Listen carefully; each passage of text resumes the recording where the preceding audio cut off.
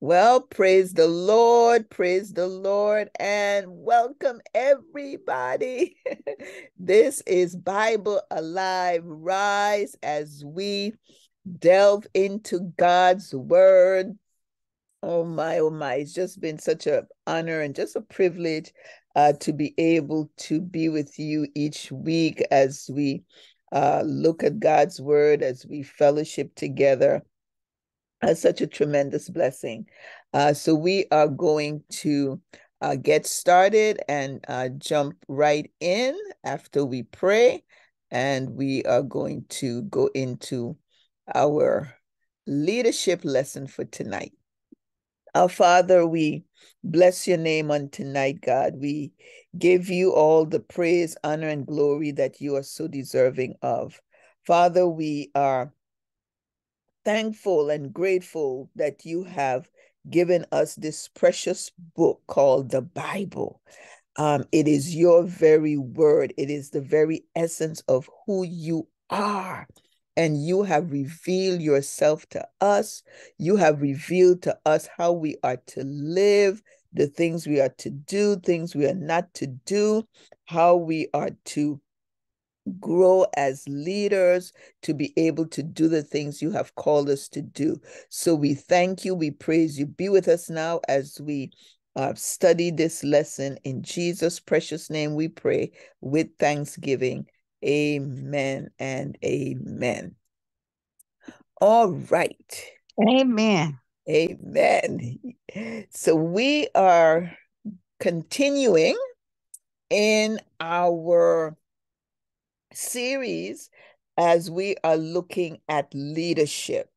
And we are looking at leadership from the perspective of leadership needed to grow the church and the individual, because the church is comprised of individuals. Okay, so as the individual grows, so does the church grow.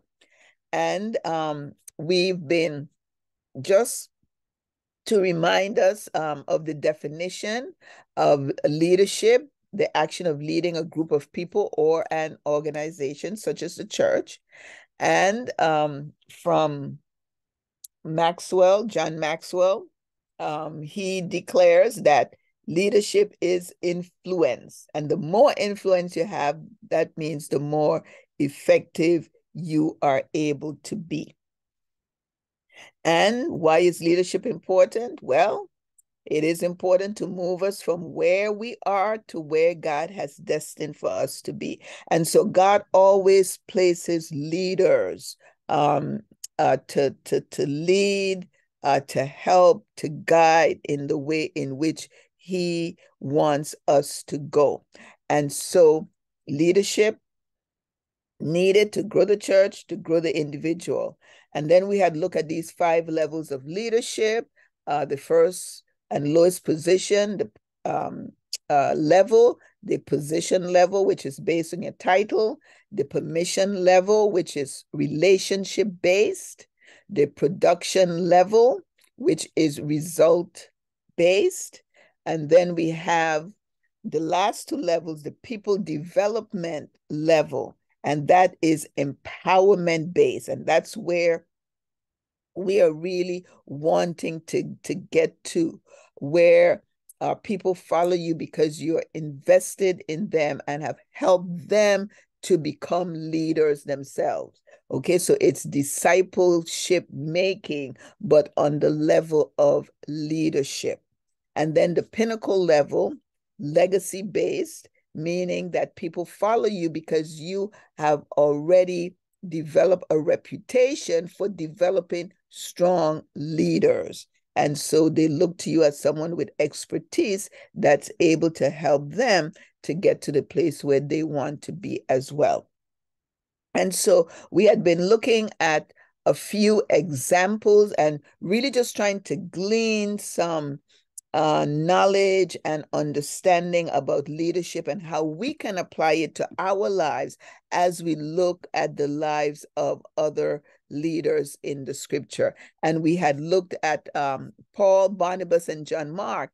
And a couple of the things that we were able to pull from there is humility. humility when we looked at their leadership.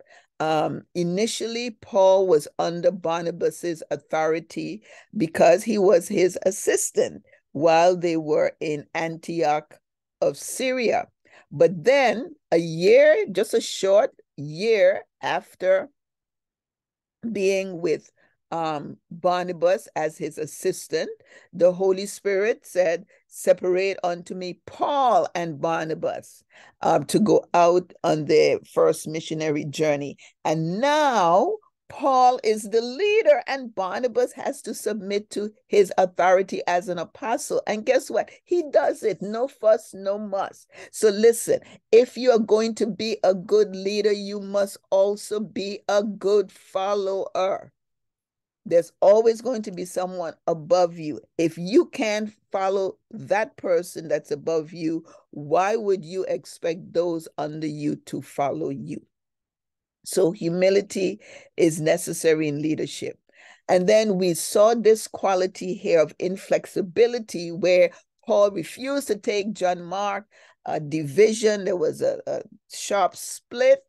And we then see the compassion of Barnabas giving John Mark another chance. So this is what we've just been talking about, this discipleship, this empowerment-based level where Barnabas is discipling and developing John Mark, giving him another chance, and then helping him, showing him, teaching him along the way.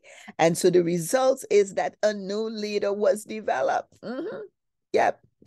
So much so that at the end of Paul's life, he was able to say, bring John Mark with you, for he will be helpful to me in my ministry. Of course, that probably likely didn't happen because 2 Timothy, we know, is Paul's swan song, and he had written it just shortly before he was actually beheaded. So more than likely, that may not have happened, but the point is that he acknowledged that this same guy who he refused to give a second chance, who he would not take with him on his second missionary journey, was now useful and helpful to him in the ministry. And why is it? Because of Barnabas. So what we see as a leader is that discipleship is difficult. Nurturing people is difficult, but it is necessary in order to grow leaders.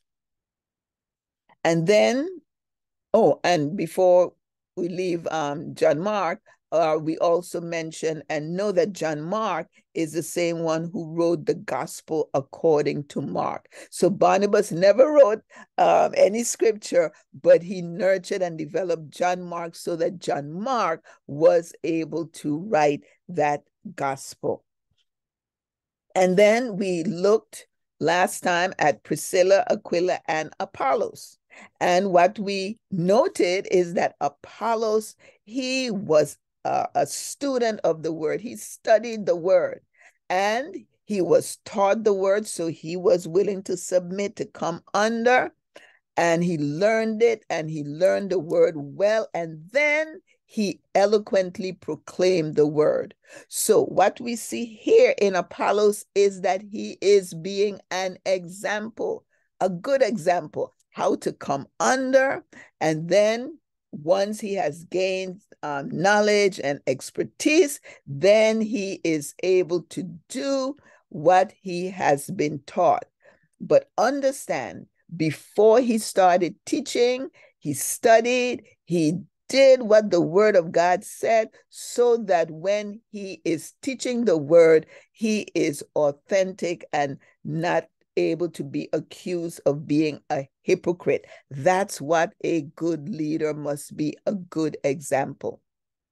And then we have Priscilla and Aquila, this husband and wife team, who heard him speak, heard Apollos speak, recognized the gift, and they recognized where he was excelling, but then they also recognized where he needed a little tweaking and a little help. All right. So you have to have wisdom, knowledge, and understanding. That's what is also required in a leader. So as leaders, they were wise. They took him aside, probably took him home for Sunday lunch, and instructed him more precisely in the word of God. So a leader must be wise, must have the wisdom of God, and have the knowledge and understanding of the word, and be able to deal with people and help to build other leaders. And we know that Apollos became a great leader in the early church because he was on the level of the apostles. So Paul was saying that some of the Corinthians says, I follow Paul. Others say, I follow Apollos, or I follow Peter. Paul and Peter are apostles. Apollos is not an apostle, but because of the gifting and because of the knowledge and his ability to handle the word, he is now in this company of the apostles. All right. And so Priscilla and Aquila were helpful and instrumental in helping Apollos to become all that God had ordained for him to become. All right. And so tonight we want to look at a different example. And now we are going to go to the Old Testament. Okay, here we go. Okay, we are going to the Old Testament, and we want to take a look at Samuel and Saul. And of course, we know that Saul was the first king of Israel. He was actually anointed by Samuel. And Samuel, he had three leadership roles. He was a prophet, he was a priest, and he was a judge. In fact, he was the last judge of Israel.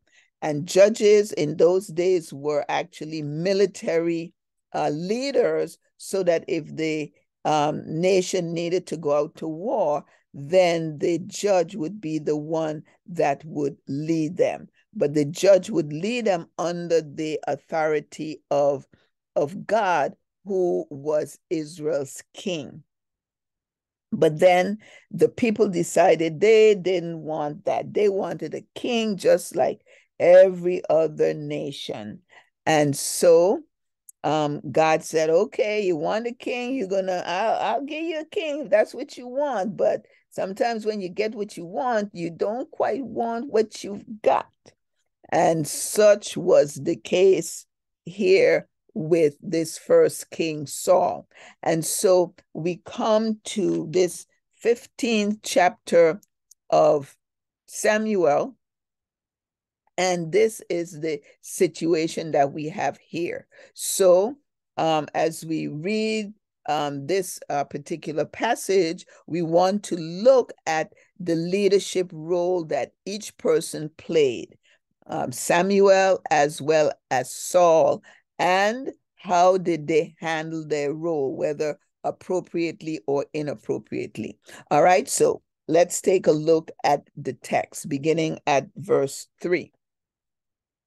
Samuel said to Saul, go and completely destroy the Amalekite nation, men, women, children, babies, cattle, sheep, goats, camels, and donkeys. Now, let me pause right there, okay? Because when we read things like this in the scriptures, it just seems contrary to who God is, to the character of God. You know, God being a loving God, a forgiving God, and so forth. And yet here he is telling Saul, through the prophet Samuel, to destroy the entire Amalekite nation, not just the people, even the babies, and down to all of the animals, destroy everything totally. Why would God say that? Well, the Amalekites, we need to know who the Amalekites are. The Amalekites are descendants of Amalek, And Amalek was the grandson of Esau. Okay, remember Jacob and Esau were twin brothers. Jacob's name was later changed to Israel. So you have the Israelites, and Esau's descendants are called Edomites. So the Israelites and the Edomites, though they were always constantly at war with each other, because remember how Jacob stole Esau's birthright, and so there was always this contention between them. All right. And so Amalek is the grandson of Esau. And Amalek, if you recall, when Israel came out of Egypt through the Red Sea, the Amalekites were the first ones to wage war against the Israelites. And that's when Moses had to sit on the rock on the top of the hill and hold up his staff, and Aaron and Hur held up his hands so that his hands could remain steady, so that Israel would be able to prevail against the Amalekites. And so what God had determined is, because their cousins were so, had treated Israel so badly, so terribly, and of course, because of their own wickedness as well, they were idol worshippers and wicked as well. And because of that, God had said that this would be the punishment on the Amalekites, that they would be wiped out. And so God was going to now use Saul as his instrument to carry out the punishment that he had dictated the Amalekites would suffer. And then verse 7, it says, Saul slaughtered the Amalekites, but he spared King Agag and kept the best of the sheep and cattle, kept them. Then Samuel went to find Saul. Someone told him, Saul went to the town of Carmel to set up, look at this, to set up a monument to himself. What does that tell you? All right, we're going to discuss all of that. Okay, then he went to Gilgal. When Samuel finally found him, Saul greeted him cheerfully. I have carried out the Lord's commands. But Samuel wasn't buying it. He says, then what is all the bleating of sheep I hear? It's true, Saul says, that the army spared the best of the sheep, but they are going to sacrifice them to the Lord your God. We have destroyed everything else. And Samuel's response was, why haven't you obeyed the Lord and done what was evil in the Lord's sight? But I did obey the Lord, Saul insisted. I brought back King Agag, but I destroyed everyone else. Then my troops brought in the best of the plunder to sacrifice to the Lord your God.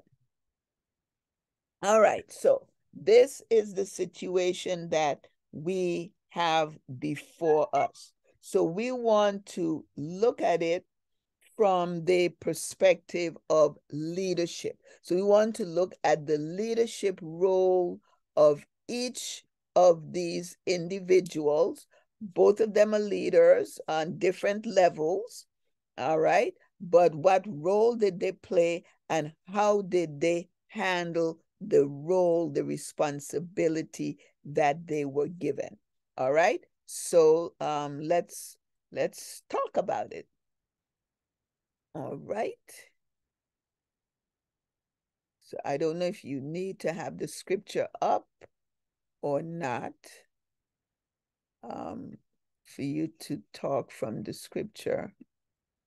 Okay, you can let me know if you prefer for me to take it down, or if you don't need it, that's fine as well. Okay, so what are your thoughts here in terms of leadership? Let's start with Samuel. What kind of leader was Samuel, as in terms of what we see here?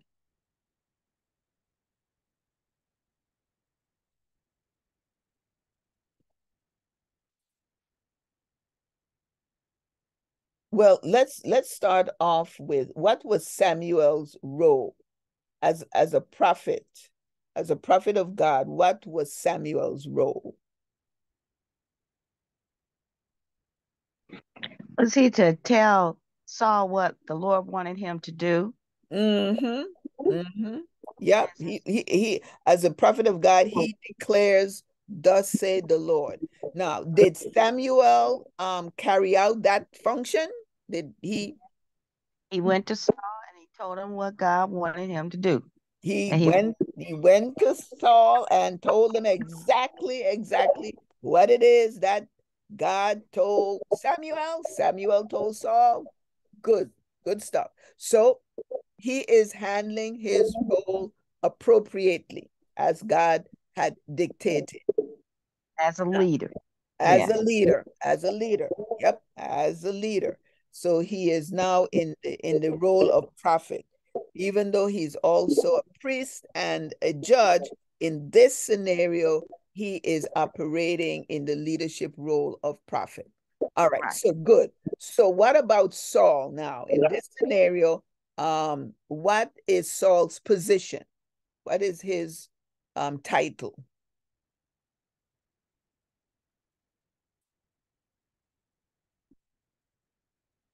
Okay, what is Saul's positional role? What's his title in this particular case?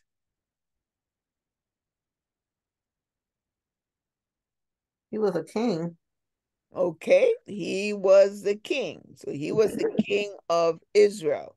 And Mhm. so, because now the kings were the ones now, instead of the judges, the kings were the ones who would go out and have to fight, as necessary. And in this case, um, it was God who told them to go out and initiate this battle against the Amalekites, and we know why. Okay, so how did Saul carry out his role? Did he handle it appropriately or inappropriately? Inappropriately. Inappropriately. Oh my goodness.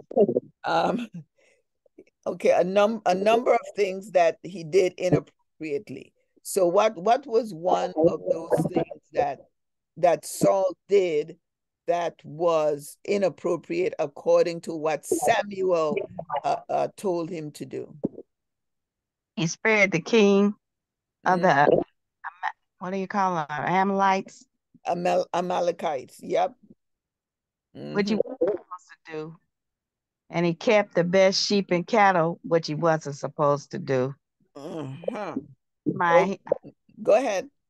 I said it seems like he thought, well, we're going to make this, we're going to give this to your God. We're going to sacrifice it for your God.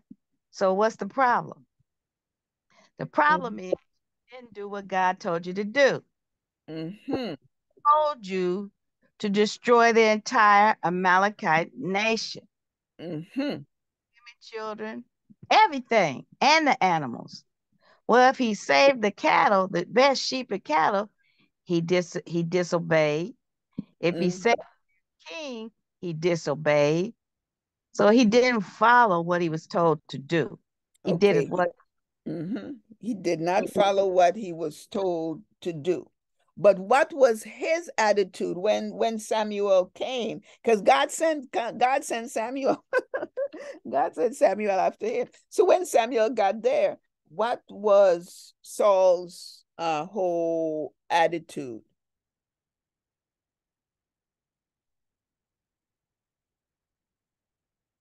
What was his attitude?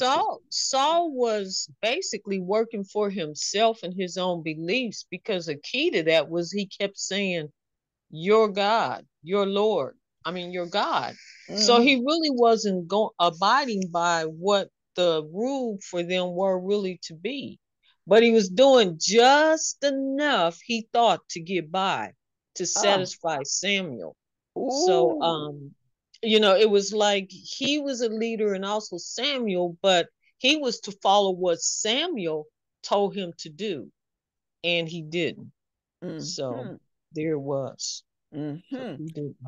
Okay, I like that. I like that comment. He was doing just enough to get by, to squeak by. Mm-hmm. God says, wipe everybody out. You say, well, yeah, I wipe everybody out. I wanted the king. I want to spare the king. Just not no big deal. Big deal. Um, kill all the animals. Kill the animals, but hey, we can sacrifice some of these to the Lord. Okay. So as a leader, doing just enough to get by, just enough to get by. How does that work? Just enough to get by, to say, well, yeah, I carried out the instructions. Yeah, I did what Pastor said. Yeah, I followed the Lord. Yeah, the Lord told me to do this. I did it. Well, did we really do what the instructions were that we were given? See, as a leader, remember, as a leader, we are to set the example. We are to set the example. So doing just enough to get by, to squeak on by, mm-mm, it's not good enough. It's not good enough for God. It's not good enough for the kingdom of God, for what it is that God wants us to do, would have us to do. It's not sufficient. Okay. And then the comment was also made in terms of how in speaking to Samuel, how he referred to Samuel, or I should say, referred to the Lord. He refers to the Lord as your God, as Samuel's God. Yes, I did obey the Lord, your God. What does that indicate to you? What does that say? The Lord your God. He wasn't accepting of the Lord and his reign over all. Mm-hmm. Yeah, he's over you. He's your God, but he ain't really my God. My And God. if he ain't really my God, then do I really have to listen Right, to him? right. So does it really matter? It doesn't really matter what I do because he's your God. He ain't really my God. So Saul is not claiming the Lord as his God. He is simply saying, that's your God, Samuel. That's your God. And he repeats it. So you know that this is something uh, that is deep in his heart. So he does not claim God and the authority that God has over him. And so your attitude as a leader is so important. He can't tell me what to do. Who he think he is? He can't tell me what to do. Okay. We saw again the example with Barnabas and Paul, where Barnabas initially, Barnabas was in charge over Paul, and then the Lord changed it after a year. Then the Lord said, nope, now Paul, you are over Barnabas, and Barnabas submitted, no problem, no issues, to follow the instructions of the Lord. Your attitude is critical. Your attitude is critical. You know, someone, gives an instruction or whatever, I ain't got to do that. I ain't got to do that. Or again, whatever, or do just enough to get by. Okay. Again, as leaders, we are building the kingdom of God. And where he has placed us is at Rise Community Church. And so we are building God's kingdom at Rise Community Church. And so whatever instructions God gives to us, that's what we are supposed to be doing as leaders. And remember, we said that leaders, you can have the title of leader, that formal title of leader, but you can also be, even without a title, informal leaders, because people are watching you. Leadership is influence, and if you have influence over others, then you are still having a leadership role. All right, so the Lord your God, his attitude, that's not my God, doing just enough to get by. But then we see another thing here with Saul. Look at look at verse 15. Look at what it says in verse 15. It's true that the army spared the best of the sheep, but they're going to sacrifice them to the Lord your God. We have destroyed everything else. So what is it that this leader, the king, what is he saying when Samuel says, look, you said you carried out the Lord's command and killed everything, but I hear the bleating of the sheep. What's going on?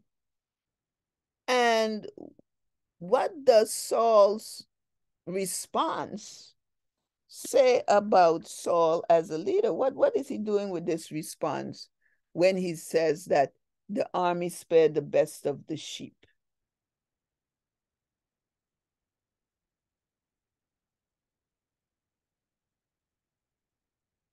The army spared the best of the sheep, and they're going to sacrifice them to the Lord.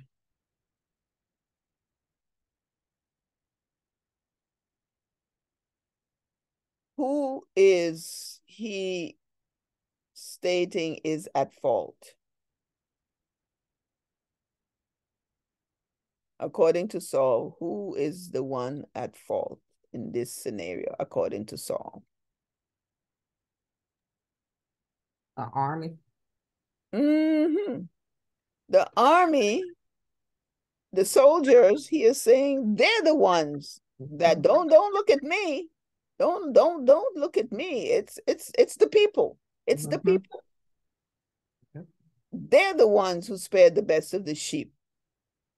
And they're the ones that said they did it to sacrifice to the Lord, your God. But we, now he put himself in, we have destroyed everything else. Okay, so Saul is, as the leader, he is refusing to accept responsibility. And instead of accepting responsibility, he tries to blame the people, the soldiers. Sounds like Adam and Eve, right? It's the woman you gave me why I ate. And then the woman says, well, it's the serpent's fault. Okay, so as a leader, the buck stops with you. The buck stops with you. Blaming other people, blaming someone else. Nope. You are responsible. Saul, as king, was responsible. Even if the people said, this is what we want to do, he's king. His word is law. He was the one who was to say, no, that's not what God said. Kill everything. Kill the king, kill all the animals, kill everything, because the word of the Lord says we are to destroy everything completely. But the problem is that it was the king, it was Saul himself who was responsible and whose heart wasn't right. And we know that his heart, his attitude as the leader wasn't right, because when when Samuel came, he greeted him cheerfully. I have carried out the Lord's command. In there he says, I have carried out the Lord's command. But then when Samuel now confronts him with, no, you did not, he says, oh, it's the people. That's because of the people. I did. I destroyed everything, but the people did this. So as a leader, nope. The buck stops with you. The buck stops with you as a leader. Pastor says, I need you to make sure X, Y, or Z happens. I would like you to take charge of this activity or whatever it is. Okay? He has given you that responsibility. The buck stops with you to get it done. Okay? When the Lord gives pastor instructions, guess who God is going to come to? God is going to come to the pastor. He ain't going to the people. He gave pastor instruction. I need X, Y, Z done. That's the one who is responsible. Pastor asks it, I need you to do X, Y, or Z. That's who is responsible.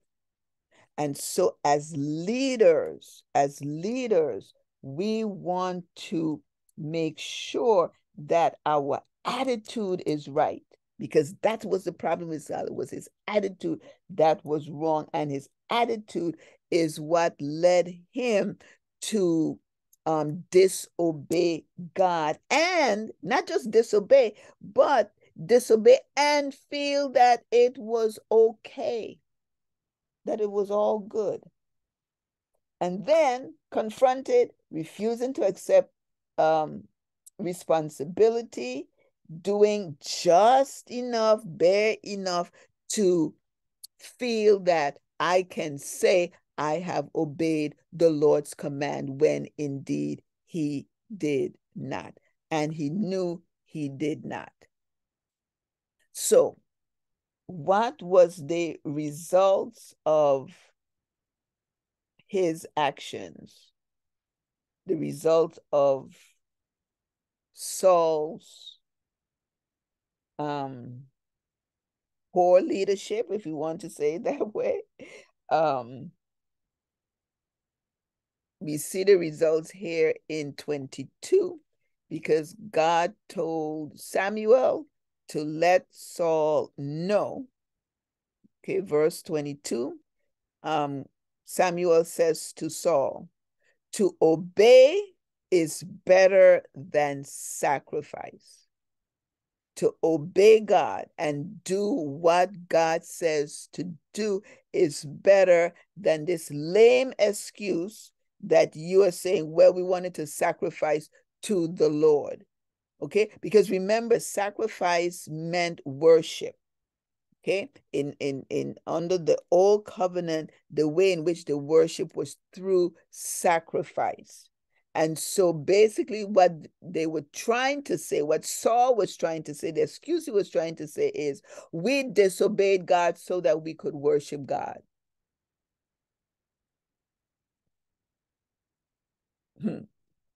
Let me say that again. Saul's excuse was, we disobeyed God and didn't kill everything so that we could use those things that God had said to destroy to worship God. And Samuel, God's mouthpiece, says, doesn't work. To obey is better than sacrifice. And then, but he wasn't done with his message from the Lord. Then he told Saul, because you have rejected the word of the Lord, the command of the Lord has rejected you as king. The Lord has rejected you as king. You rejected the Lord. His heart wasn't right. See, man may look at the outward appearance, but God looks at the heart, and God judges the heart. And his heart was not right. And we know his heart wasn't right because out of the abundance of the heart, the mouth speaks. He could not own God as his God, but as the Lord Samuel's God. And he did just barely enough that he figured he could use to squeak by. His attitude was wrong, and he refused to accept responsibility. And because of this, God rejected him as king over Israel. And it was shortly after this that God told Samuel to go and anoint David as the next king of Israel. And of course, we know the sad saga that went on with Saul, where he chased David for years and years and years, trying to kill him to prevent him from becoming king. But you cannot stop what God says. If God says it, then you can't change it. You cannot change what God has decreed. And so Saul was killed in battle, and both Saul and Jonathan, Saul's son, and then David was crowned as king over Israel. And so Saul lost out of his position. He lost his place. He lost the favor. And not only, listen, not only for himself, but he also lost it for his son, Jonathan. Jonathan, he says, your descendants will not remain as kings. I have sought for someone better than you. And that was the person of David, who Samuel then anointed as the second king of Israel. So these are some of the leadership lessons that we learn from this particular story. And so we just want to be cognizant of these lessons and not just have it as something, in the scripture that happened, 3,000 years ago, but to really take these lessons and apply them to our lives, to ourselves, so that we can see that getting by, squeaking by isn't enough, isn't good enough. God won't accept it.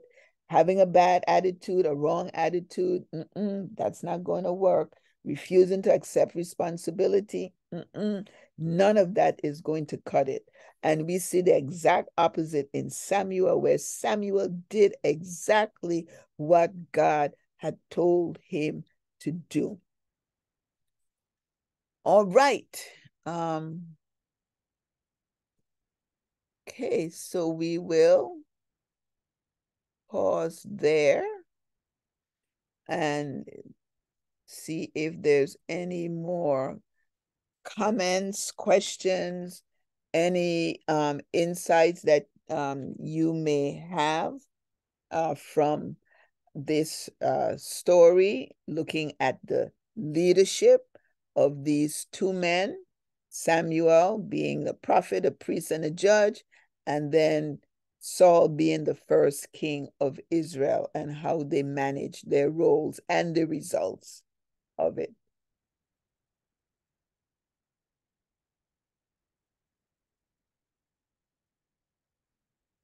Okay, I don't see any hands, or if you wanted to, Pastor. Dr. Jenner, I want to thank you for a very powerful lesson. And I just love how you weave the scripture and how you make it relevant. Uh, your last few comments, can you hear me? Yes. Okay. Your last few comments I take as a particular kind of warning. They said that the former president was indicted today or something. He was found guilty. Yes. Found guilty. Okay. I take that as a warning because for all leaders, because in that moment, I think there's a moment before the moment. And I think with Saul, and maybe this is a question for you, what you think about this. He got the ultimate moment wrong because all along he had cheated the process of his faith development and spiritual maturity. So when the big matter came, he failed to meet the challenge of the moment. Mm-hmm. So he blames. Mm-hmm. So what I hear you saying, or what I hear the Spirit saying through you today, is unlike Samuel, Samuel does not, he's what they call practicing the presence of God. Yes. It's only when you practice somebody's presence, that you hang with somebody, that you hear their voice. And the more you hear their voice, the more they trust you. So faith comes by hearing the word of God. In the field of medicine, they say that when somebody loses their appetite, that's when they know they're sick. But when they, but as long as they lost their appetite for food, they're sick. But then when they begin to gain the appetite, they know that health is coming back. Mm-hmm. Same thing with God. One of the ways we know that a person is healthy, a family is healthy, a congregation is healthy, is connected to their appetite for God. Mm-hmm. Once they begin to lose their appetite or it wanes, then their righteousness, their grace, their power in God wanes. They lose health. But when they begin to regain it, Samuel, David, then that's why they're able to stand when the moment comes, the trouble comes. They're able to make the right choice.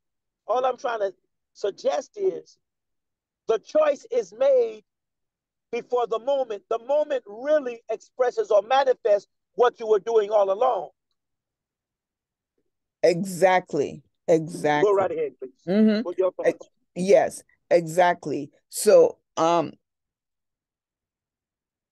basically there is the growth that is needed. You grow as an individual, you grow as a believer, you grow as a leader. But for growth to take place, there are certain things that you need to do. You need to be in the word. You need to be submissive. You need to be humble to be able to receive the instruction that's needed so that you can be discipled, so that you can grow, to spend time in the presence of God, that consecrated hour, that practicing the habit of the Spirit, to spend time nurturing that relationship with God, so that when the situation arises, then there's really no question, and you're able to pass the test of the situation.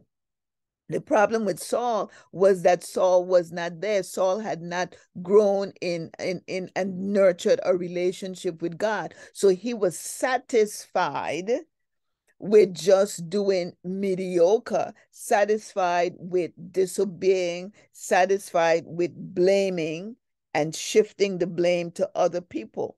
He was quite satisfied and comfortable doing that.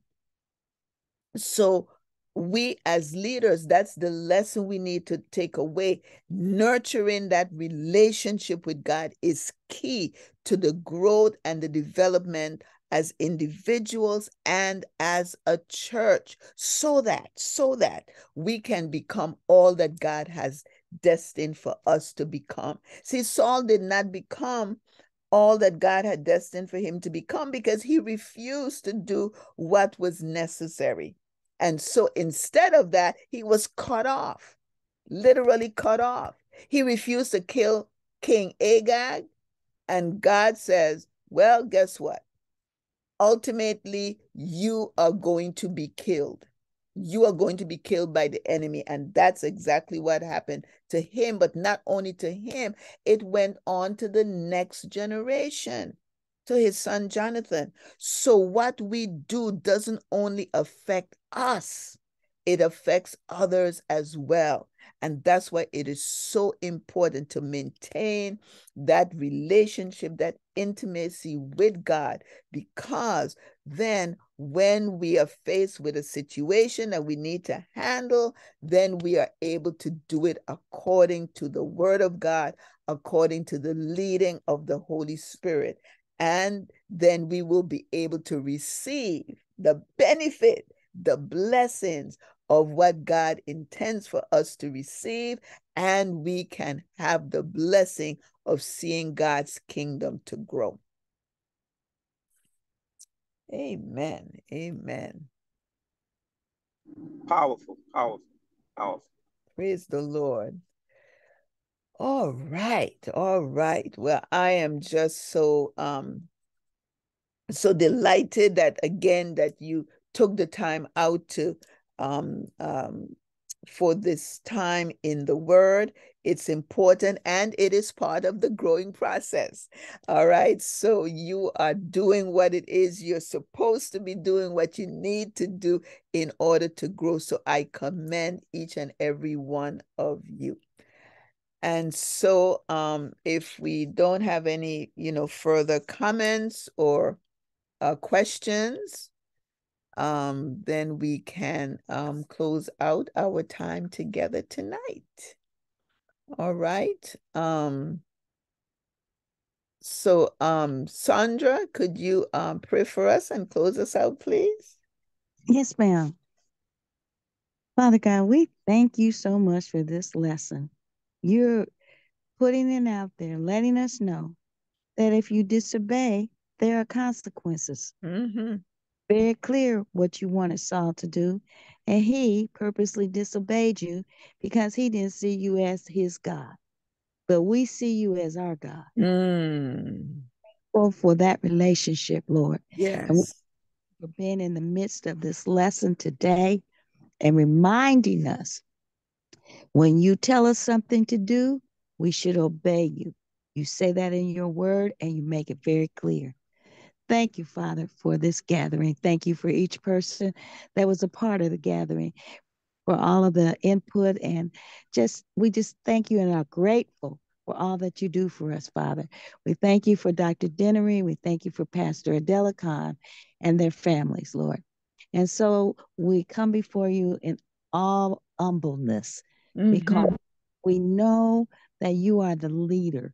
You are the one who has our best interest at heart. We thank you for every opportunity you give us to glorify and magnify your name. And so it is in Jesus' name that we pray and ask it all. Thank you again for God the Father, Jesus Christ the Son, and the Holy Spirit. Amen. Amen. Amen. Amen. Amen. Amen. Amen. Praise God, everybody. Amen. Yes. Praise Amen. God. Amen. Thank All you, right. Lord. I just want to say this is our crowning Bible study, Tuesday Bible study before we go into year 2. So on Sunday, we go into year 2, Dr. Dennery. So you've helped us to celebrate 1 year in Bible study as we are a growing church, a vigorous church, a vital church. We are practicing the presence of God, and we certainly know that obedience is better than sacrifice. So this is an outstanding way to crown the year and to plant the seed, lay the proper biblical foundation. A Yes. house built on rock, not on sand. For Yes. the Bible says, watch how you build. And Yes. so we are so glad that the Lord sent, Paul said, I build as a master builder, but on no other foundation can you lay except Christ. We thank you from the bottom of our hearts at Rise Amen. for being such a central part of a year of challenges. Yes, thank you. But without a challenge, you can't have a championship. And so we give God praise of the obedience. Oh my God. Amen. And Amen. that we believe that we are salt and light. We did not know we would see this day. There were some days that came and we did not know, but the Bible says, do not look to your left or to your right. And thank you that you did not You helped us focus on Jesus, the author and finisher of our faith. Faith. You helped us be rise. You helped us with the resurrection power. You taught the word, but the Spirit taught you the word to teach us. Thank you on behalf of Rise. We are excited to go into year 2. We are humbled. As Sister Thurman prayed yesterday, Lord, we are humbled that you would even think that we could be part of this number, part of the fellowship, to grow as disciples. Oh, give God praise. Thank you. Because the Bible says that we ought to honor those in leadership, especially those that labor in the word. They deserve double honor. Thank you. And thank you, church, for being so faithful and fruitful in your dedication to prayer, Bible, and stewardship. Yes. Nobody can steal my joy. Nobody. Hallelujah. Hallelujah. Man. For the joy of the Lord is our strength. I say thank you, my sister. Thank you. Every member on this call, thank you. Even for those that are, thank you.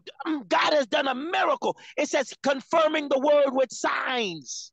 Hallelujah. Hallelujah. Thank you so God. much. Amen. It is my joy. It is my joy to serve just every time. Just the opportunity to serve is for me a blessing. So thank you as well for allowing me to be a part of the Rise family. We love you. Love you so much. Thank you so much. Thank you. You're so welcome. All right. Have a good evening, everybody. All right. Good night. Thank you. Good evening, everyone. God bless you all. God bless. Amen. And God bless you.